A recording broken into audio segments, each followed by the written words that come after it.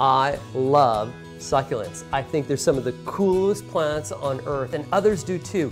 They're one of the most photographed plants on social media sites, but the question is, how do you take care of them? First, you need to start right. When planting and repotting succulents, you can't use any old potting soil. You need to use one specially formulated for cacti and succulents with improved drainage, like Miracle-Gro Cactus Palm and Succulent Mix. It has sand to mimic their natural environment. For best results, place your succulents in a bright room, but not in direct sun or directly in front of a window. Despite popular belief, most succulents like a little bit of shade.